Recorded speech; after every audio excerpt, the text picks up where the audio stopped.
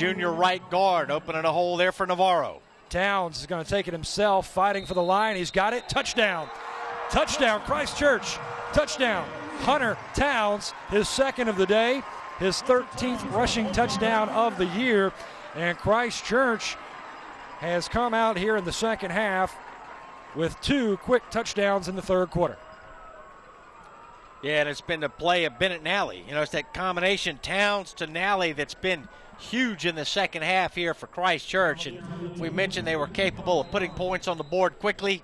Towns with 55 touchdowns coming into the ball game. And he hit Nally 3 times here in the second half, all of them big plays. Christchurch will go for 2.